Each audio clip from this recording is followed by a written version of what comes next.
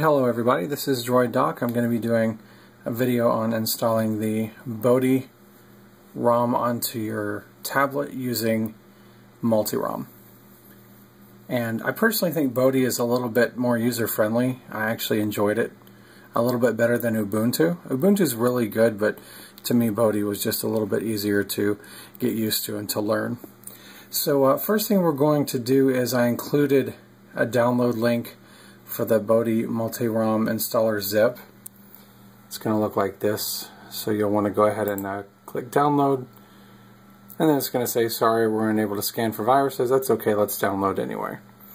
Once you get the file downloaded, it's about 500 megs, so you may want to go ahead and pause it here, let it download, and then go ahead and drag it over to your Nexus 7.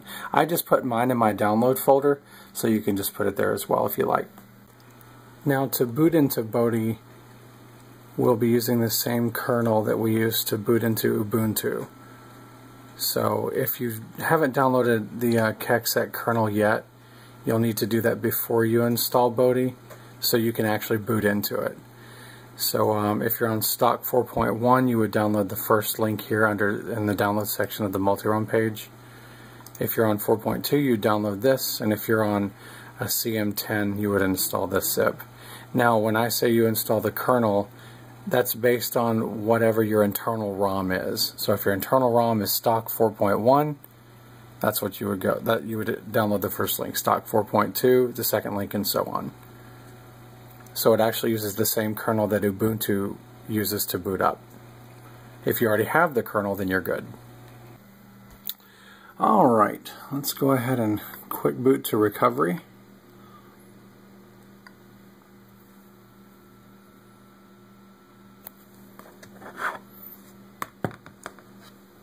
Didn't realize I had it upside down there.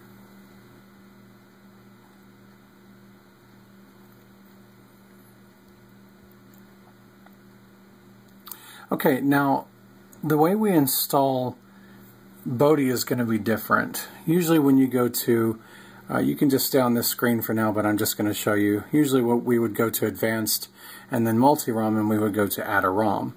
But they did Bodhi a little bit different because it has to be installed differently. What we're going to do is we're going to actually just flash it as a regular zip as if we were replacing the internal ROM. But it's actually going to partition itself. So you don't have to be concerned about anything wiping or anything being erased. It is going to flash it correctly, and your internal ROM is going to be saved. Just like if you were installing regularly on MultiRom. So for this, what we're going to do is we're going to go to Install. And we're going to go ahead and select the Bodhi MultiRom installer, big long number, and then the zip. And we're going to go ahead and swipe to confirm the flash.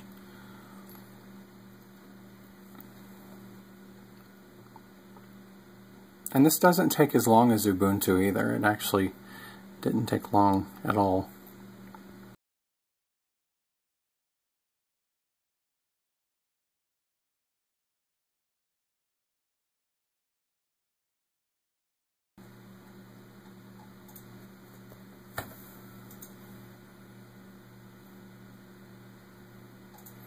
Okay, so that was successful. So now first thing we're going to do is press the home button down here at the bottom, and let's go ahead and reboot the system.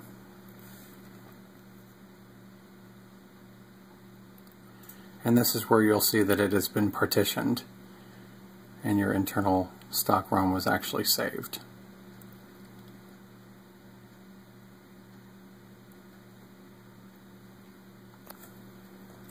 Okay, so we see here's the internal, and here's the Bodhi Linux. Let's go ahead and select Bodhi Linux, and let's press boot.